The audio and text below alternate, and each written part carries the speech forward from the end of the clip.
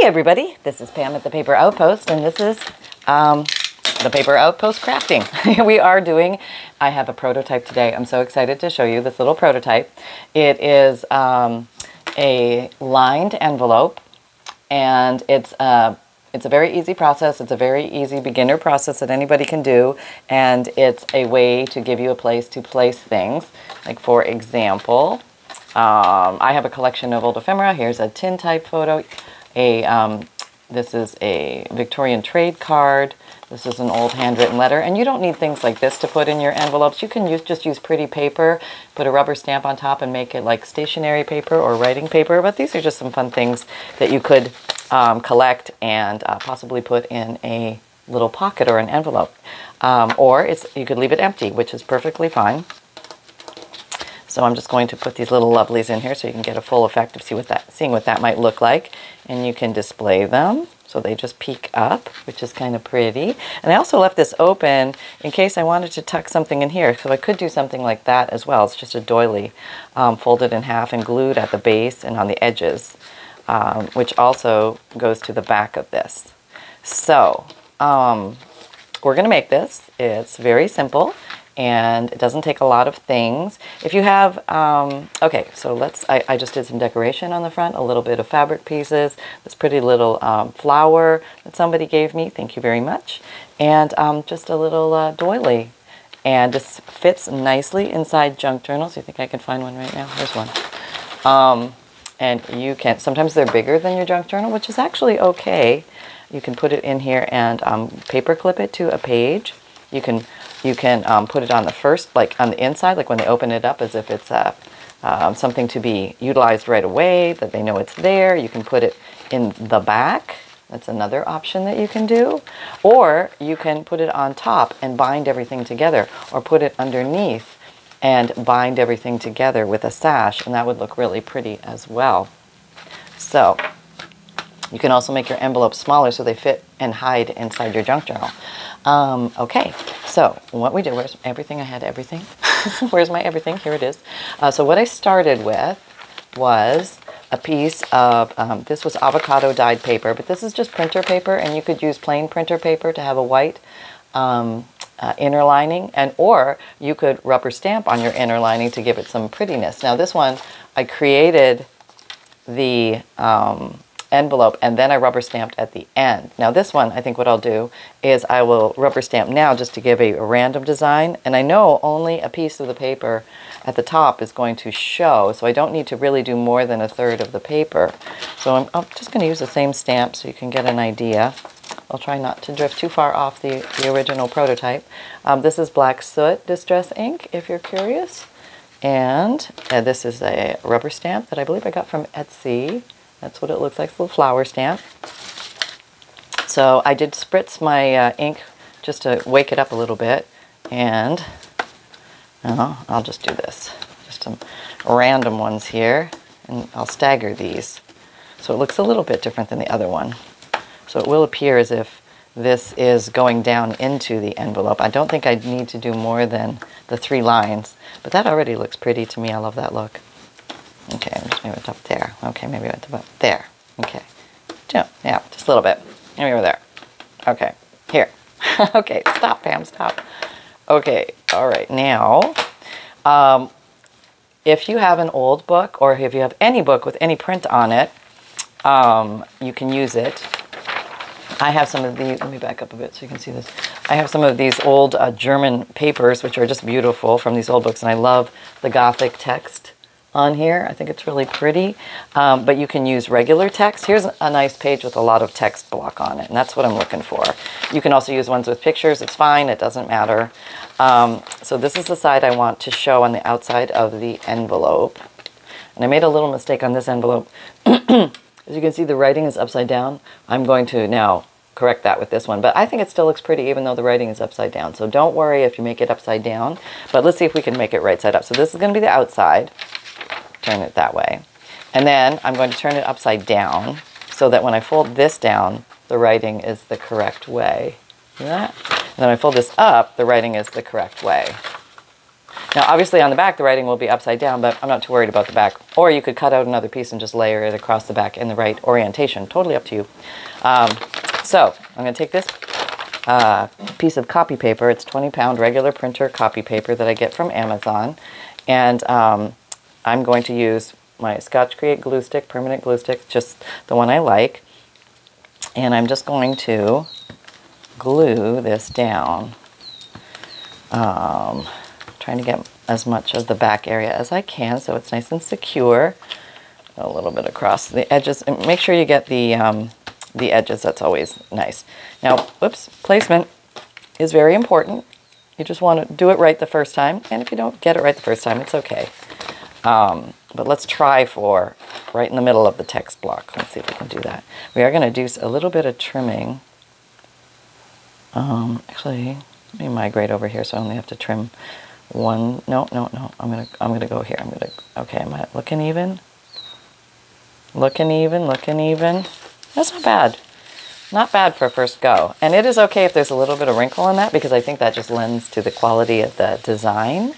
Okay, so now, I'll bring it a little closer. You can see there's a little edge. I'm going to remove the edging of the, see, what I want to do is remove the white. So I'm going to look at it from this side and trim this off. I'm going to use a metal ruler so I have a nice sharp edge.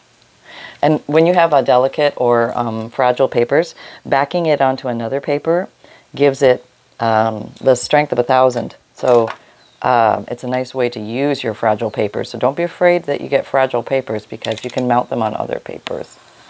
It's always great to use a good blade when you're doing this so that you don't tear or wrinkle the paper. And you'll know when your blade gets dull because you'll start to tear and wrinkle the paper. Okay, here we go. And I think I'm about midway with this lovely blade. So let's see if it'll work for the rest of this project. I hope so. Hope you're having a dandy day. Hope everything's wonderful in your world. Okay, so I am taking it right to the edge of the text block. So I have text everywhere. You may, see there, see I'm starting to, okay. So what I'm going to do at this moment, because I got a tear and I knew it was coming, I could feel it because I know I've been working with this blade for a bit. So put your glasses on and do that. That's how I do it. It's pretty fast, pretty easy. Tore a little bit, but that's okay. We're going to go a little further in from the tear so I can get rid of the tear. I'm going to sacrifice a slight piece of my paper, but that's okay. Did I do all right? Yeah. So now I don't have any problems there. So it's all text block. And it doesn't have to be all text block. I just wanted that look for this particular thing. So it's right side up. The text is right side up here, but I'm going to turn it over, and this is upside down. So I'm going to, this is what I want at the top. Now it's upside down, but because I'm going to fold it over, it will now be right side up. Okay. All right. So also another thing with this one, slight modification. I went ahead and folded it first, and then I sewed around from here like that. But what I missed was this piece. So I'm going to actually, I'm going to sew this first, and then I'm going to go around and do that after I fold it. So this is what we're going to do first. Okay. So we're going to make our fold wherever we want our envelope to lie. And this is creating the width of your envelope. So when you stick it in your journal, this is going to be how wide it is. So you want to just pay attention to, is that the correct length that you want? I like to give a little buffer here. Don't fold it right against here, but maybe give like anything, like a 1/4 inch, 1/2 inch, something like that to give yourself a little buffer there, which is really good. Now here's, we're going to jump in and just sew this, and that's going to reinforce the edge where people will be pulling and grabbing things in and out of here. So I want that to be strong. We're going to swing on over to the sewing machine. Now you don't have to use the sewing machine. Here I actually glued this piece of velvet red ribbon on here, so you can do that as well. That's an option. It's a no-sew option. Okay, but come on over. See if I don't accidentally turn you off here. Okay. All right. Okay, there we go. All right, so here is our thing. My goal is just to sew straight across here. That's it. Okay, that's where we're going.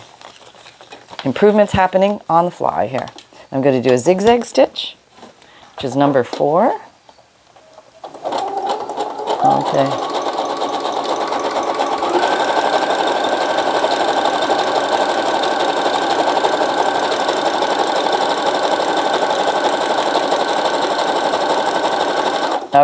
so we did that. Just going to trim that off. You can go back and forth and secure it with the little back forth thing, but I'm going to sew again this edge. So it tore the little edge because it's a fragile piece of paper, but it's okay. We're going to carry on. So now I can fold my little envelope shape.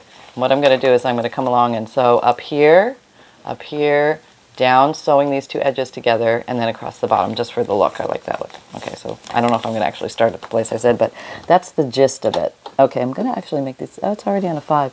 So the stitches are wide, but I'm going to make them a little bit, maybe take it to a 2.5 so the stitches are not so close together. And, okay, oh yeah, definitely a different look here. And it also sews faster, which is kind of fun when you make your stitches longer and wider. Oh, I'm not doing anything because I have no thread in there. Look at that. Okay, where'd my thread go? All right. It's gone. No, I have to rethread my machine. Okay, so just take a second. And sometimes that happens in the throes of excitement. Okay, I'm working around the camera and, okay, got that. Now I'm going to thread. You can't see, can you? Okay, I think you can see a little bit. I know I hit it. Okay, hang on. Okay, did it go through? Yeah. Okay, we got it. All right, we got the machine threaded. Let's make sure our bottom bobbin thread is there. Are you there? Where'd you go? Oh, no, you kind of shortened up on me too. Boy, it was threading mayhem here. All right, let's just thread that baby again. That's the way it goes here. There we go. Seal this all up. Now one up and down should grab that. And then you pull this, and then that grabs your underneath thread. And then you should be good to go. Okay. All right. We're going to try that again. Yeah. Okay, here we go. Now, I think I'm going to, what am I going to do? Maybe make it not so wide. Okay, so I'm going to do 4 on the width and 2.5 on the length. Okay, just for fun. I think it's going to look better. Okay, once we have confidence, we can go a little faster. You can go as slow or as fast as you want. And I tend to be a reckless, fast sewer. Not necessarily the best technique, but hey, it's fun for me. I do not profess to be an excellent seamstress or an excellent paper sewer, but I have fun in the process, so that's all that matters. Okay, and my machine is very forgiving. It is a Project One Way Brother Limited Edition CE1125P as in Peter RW. There you go. In case anybody wondered.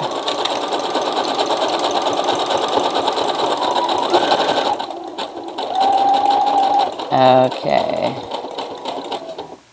And there we go. And now we're back in this way. I'm just going to come along this way. All right. And you'll be able to see the difference in the width of the stitching to see what look you like best. Now here I am going to lock it in just so it doesn't unfurl or unfrazzle. Just a couple, and then you're locked and you come off. Okay. And there. Okay. Okay. And I'm just swinging you back over here. Okay, swung you back over here, and we have this really cute little envelope. The text is right side up. The text is right side up, and it's lined, and it's strong, and it has reinforcement here, which is awesome. If you want, you can fold this back and use a little distress ink to amplify the fold crease, which I think always looks sort of cool. Now, I don't think I'm going to go ahead and ink around because I like the look of the stitching, and I want that to show. So let's see what else we did here. We did a little decoration on the flap, and we put a doily here, and let me show you how I did that. It was no big deal if you have any of these little paper doilies. Okay, so I took my little doily, and I folded it in half, and I put a thin bead of glue down the center, and then just a little bit up on either side, maybe 1/4 inch, 1/2 inch. So this is Fabrifix glue. If you've never seen it, where's an example? Here it is. This is what the bottle looks like. It's a clear silicone glue, fabric to fabric, fabric to paper, paper to paper. Just like the glue, it works well. You have a second or two to reposition if all disaster strikes. But it grabs fast, and you can even work with wet things, which is kind of cool. Because sometimes I coffee dye fabric, and then I'm working with a wet piece of fabric because I'm impatient, and it still glues. Okay, so now you can measure this, but I'm going to eyeball, and hope I get in the middle. Looks pretty good. Okay, so that is that. So this is creating an extra little pockety tuck thing here, if you want to use that, or you could just seal the whole thing down if you don't want it to be a pocket tuck thing. And now we're going to go ahead and just put a little decoration on this side. And this can be anything from other papers, fabric, scraps, whatever you have. Let me go find, oh, that's pretty. Yeah. Oh, okay. I like to use what is close to me, and I have this pretty tissue paper that somebody gave me a little gift in, and I think that might be really pretty as like the background. Like this one has a pretty piece of fabric. That's actually from a dress. And so let me maybe, I just want to show you something different that you can use. Let's try a little piece here. That's a torn edge. Oh, that would actually look really pretty collaged on there. Wouldn't that on the inside? Oh yeah, I really like that. Okay, so I'm going to take off all the straight edges, and I want the torn look. Falling in love with this piece of paper. I love this paper. Okay, are you going to fit on there? I think I might just do that. I really like that. This looks pretty on there. Maybe I'll ink the edges. Maybe I will. I'm going to ink the edges here. Why not? It'll give a little more contrast pop, which is good, and not mandatory. We all have different feelings about inking. I know. Okay. Okay, so now I'm going to put the glue on this, and I'm going to try the thumb technique. Let's see if I can get it all over here. A piece of fluff on there. All right. Now it's stuck to my finger. Okay. Pachoom, off into oblivion. Okay. This is a very delicate piece of paper, so the thumb technique here, just riding over the glue stick, minimizes the, I sound so official, don't I? It minimizes the chance of a tear or a fracture in the delicateness of the paper. You just won't maybe tear your paper as much. Now you could just lay it down flat, which is not a bad idea. Or you can wrinkle it. Let's say it doesn't quite fit, and you can just make it smaller, which is kind of fun about this glue and this paper. There, now it's got some extra wrinklies on it, which is kind of cool. It's got more texture. I think that's really pretty. Maybe I want to put a focal point. Let me rummage around for a focal point. Hold on. Okay, this is my, what is this? My clusters bucket, which strangely has some new reproduction of butterflies in there, which are very pretty. They might look nice on there. Oh, maybe I will decorate it with some butterflies. That's kind of a good idea. But I want something to be an anchor base. So I made some clusters. These are just 3 pieces of paper stapled together. You never know where you're going to use this stuff. So here's a little piece sewn. This is just a piece of flour sack, coffee dyed, mounted on a piece of paper and sewn around just for future use of unknown origin. Let's see. I want something. Oh, that's kind of, no. Well, that's pretty. Not the right colors though. I mean something that pops. Okay, I think I'm going to do something different then right there. I don't know. Is this, do I want these butterflies? Maybe I want to put a butterfly there. I think maybe I do. I put a butterfly there.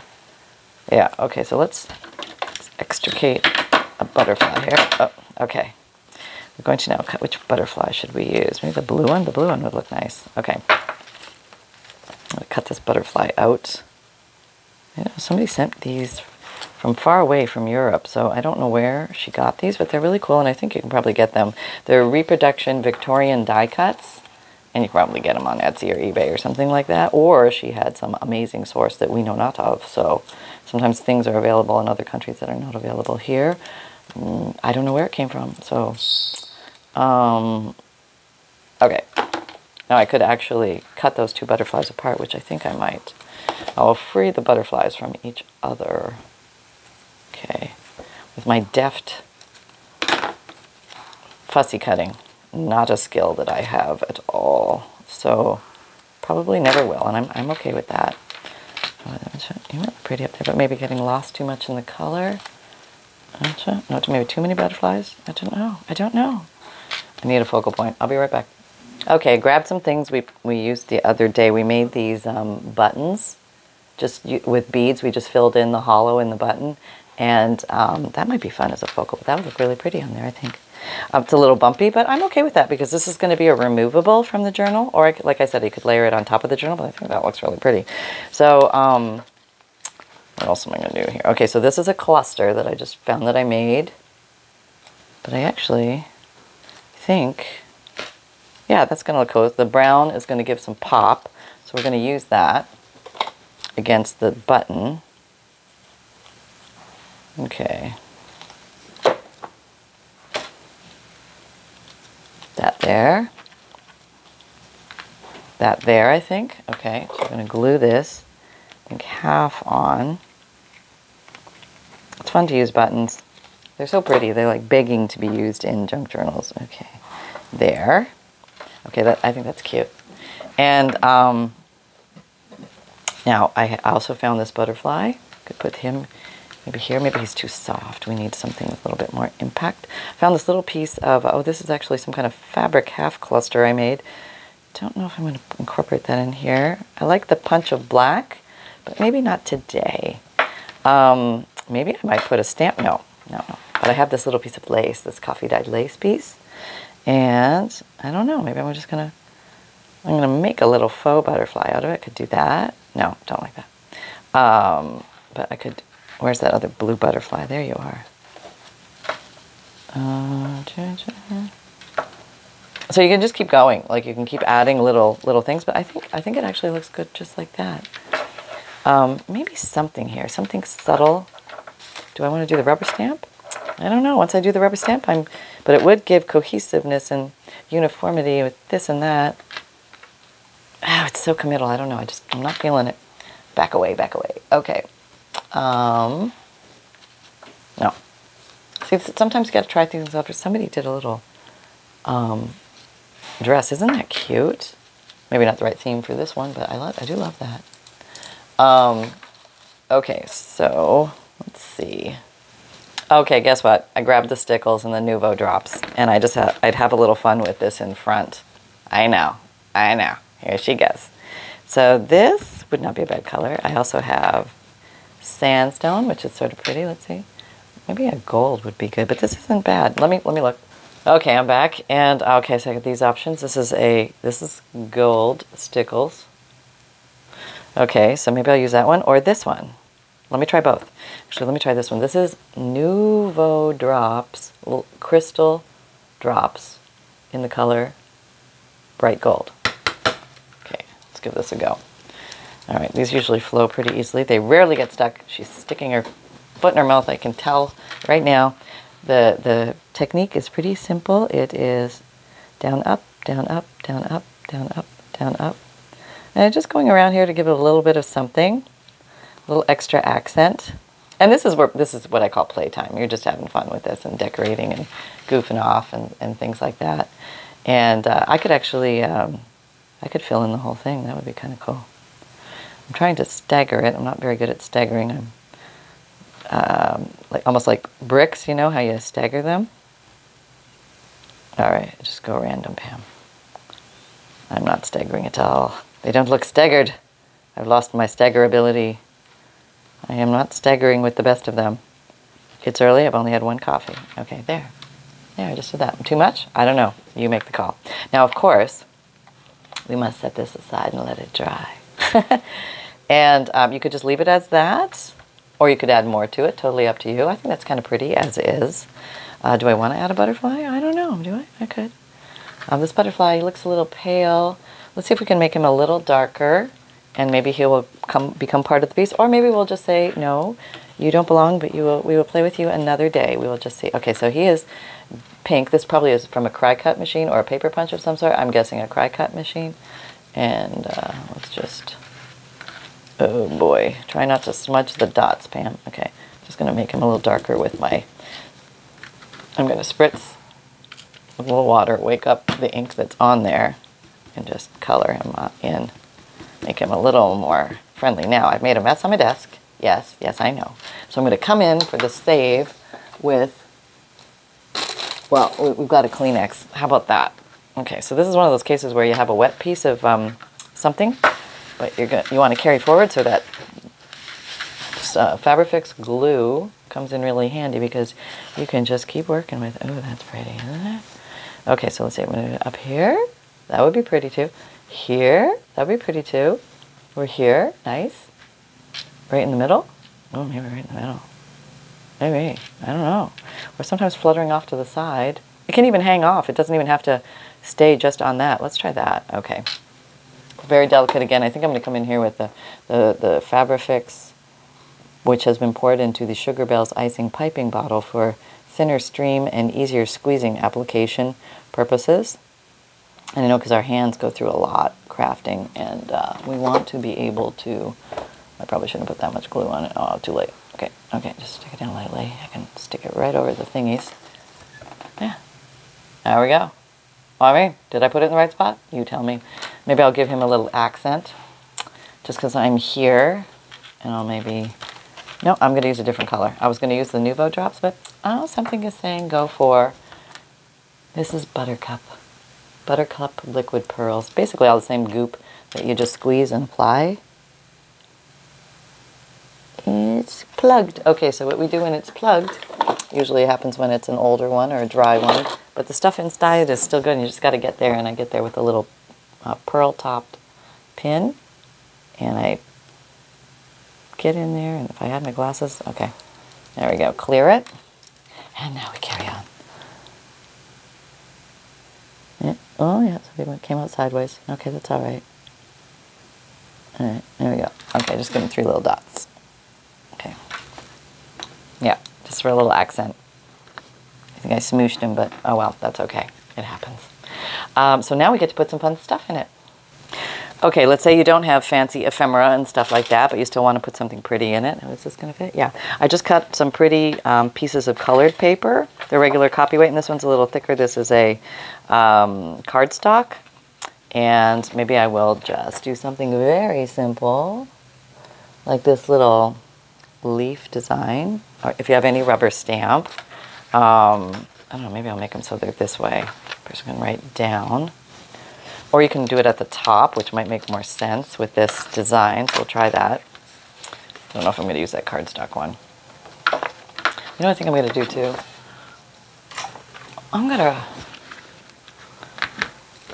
Actually, no, this is what I'm going to do. I'm going to take a Fiskar fancy scissor, designer scissor, and apparently that's majestic.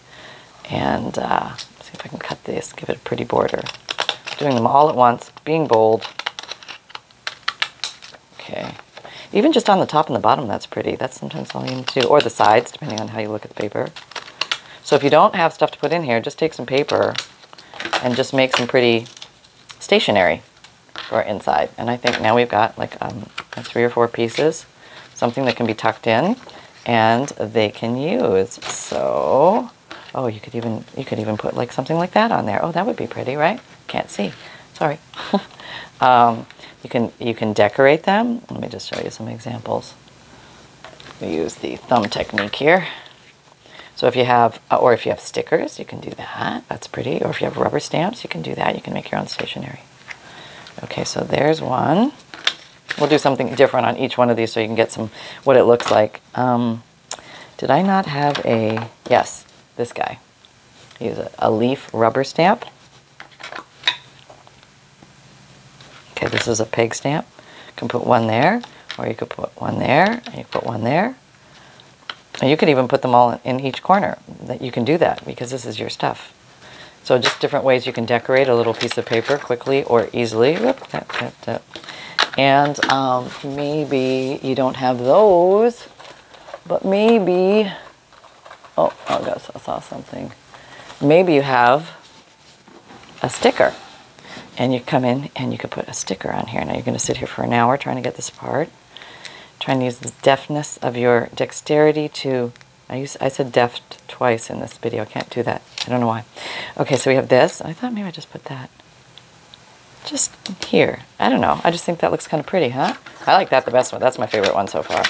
Okay, so you take the cat's meow. Okay, we have one more. And what can we do on the last one? Oh, we can do a punched design. Oh, my punch design little thing is not punch designs. I've commingled things. Look at this. What a mess. This is beautiful though. Oh look, this is something I probably got from a book or rubber stamped or something. I don't know.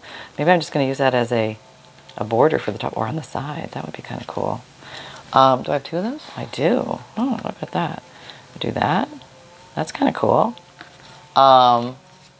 But, oh, we did these things. Yeah, we did rubber stamping and then drawing them in. That's pretty. I could just glue that there. Yeah, that's what I'm going to do. So that was a rubber stamp that I just colored in, or somebody colored in. I think it was me. Where's my glue? There it is. Okay. So, yeah, you are really not limited to what you can do to decorate this, or you can just leave them plain and let the people decorate them, which is also nice. Maybe put it on this side. Yeah, that's kind of pretty. Okay, so now we're going to attempt to assemble all these together. Okay, so I'm gonna put them like that. Okay, you could have also color coordinating, which would be nice. You could use blue and cream colored papers and white. That would be neat, but I didn't have my act together. Okay, so I'm tucking, gingerly tucking, not trying to smudge the little dots. So something fun like that to put in your junk journal. See, this is one. I cannot smudge the dots. Do not smudge the dots. This one will fit interiorly completely, so I can paper clip that in once it's dry, or in the beginning. Oh, that's so pretty, isn't it? Or you could even glue this to the inside of your cover and just leave it there as a pouch for them to use. Wouldn't that be cool? Yeah, I know. So many ideas. So there's that. Let's see if Fluffers has anything to say. We are now in the process of locating Fluffers, and he is on the couch, hiding amongst the white pillows. Come on, time for your pup date. No, I don't want to go. No, it's all right. You got to earn your keep. Okay. So here we go. You have anything to say? Not a thing. Oh, great. You're going to leave Mother high and dry here, aren't you? You know what I'm going to do. Hello, everybody. It's Sunshine. Pub. No, not pub. Cub. Pup reporter. Why is that so hard to say? I don't know. Okay, so since you don't have anything to say that's organized, your ears have now disappeared. No, Mom, not the ears. Don't make me look like a baby harbor seal. Mom, give me my ears back. Please, where are my ears? No, no ears. What? I said no ears. What'd you say? Never. I got his ears covered. All right, you got anything? Okay, Baxter's here visiting. I have a friend, and it's wonderful, and he's on Mom's bed right now.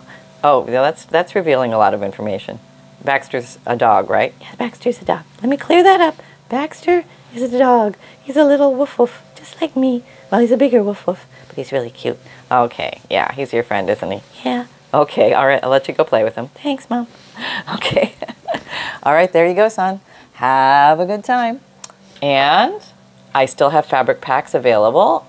So if you are interested, you can get 40 plus pieces in a pack with free priority shipping, from 8.5 by 10 down smaller different things, all a good variety of things for you to play with in your junk journals. It doesn't take much fabric to play in a junk journal, so I mean, other than actually wrapping a cover, but using little bits and pieces like this can really be fun and come in handy for different projects. So keep an eye on your pieces of fabric at home, or old clothing, or pieces you pick up from the thrift store. But if you don't feel like doing that, I will collect these and make fabric packs for you. I only have a limited supply, so if you're interested, go for it. They're in my Etsy shop. And I have a free monthly emailed newsletter. If you would like to get a free digital image emailed to you every month that you can use in your crafting, just sign up for my newsletter. The link is down below in the description box. And you also get a note from the bookmaker which explains what a junk journal is and how to use it. I like to tuck that in the front of my journals to give people an idea of what on earth they just received. And also you get a checklist of supplies for as you're traversing the world looking for your junk journals. A whole bunch of stuff you can gather together to make things. You'd be surprised at how many things are easily accessible and free in your world, in your universe, no matter where you live. Just keep your eyes open and you will find things. Also a page list of ideas. And my videos come out Mondays, Wednesdays, Fridays, and Saturdays, 7 a.m. Eastern Time. My podcasts come out Tuesdays and Thursdays, new audio material. And then you can watch video podcasts on Spotify any old day of the week. And I have an Etsy shop where I sell journals and bundles and kits, and like my fabric pack or my fundle, which is a collection of old and interesting papers. So if you would like to work with the old and interesting papers, I have you covered.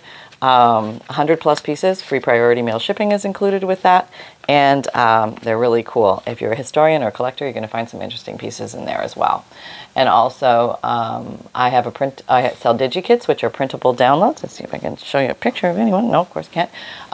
But if you want to do a themed journal, or you like certain styles of pictures, like, for example, here's some of the ones I was cutting on. So they're going to look something along the lines of this, where you're going to get a bunch of images on a page.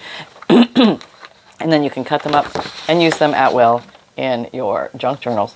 And if you don't have a printer, or you don't like to print, I can print them for you. I do 10 DigiKits at a time, and then you get the free priority shipping with that. You just send me you buy the print and mail option only. And then you send me your list of DigiKits names that you want. I only need the first 2 or 3 words. Send that list, 1, 2, 3, 4, 5, 6, 7, 8, 10, and to either my Etsy message or pam@thepaperoutpost.com. That's my email address, pam@thepaperoutpost.com. And then I will ship those off to you. And I have an Amazon shop if you are looking for any favorite tools or supplies that you see me use here. I try and put links in there. That does help my shop, but you do not pay more for the items for using my links, so thank you very much. And also, you can find me on Instagram, Pinterest, Twitter, LinkedIn, Facebook, and Facebook group. Come and join our Facebook group. We're having a lot of fun over there, doing weekly and monthly challenges, as well as seeing what you guys make from these videos, which is so inspirational. You guys just take these ideas and run with them. And also, remember, create with reckless abandon. And fun can be simple. Take care, everybody. I'll see you next time. Bye-bye.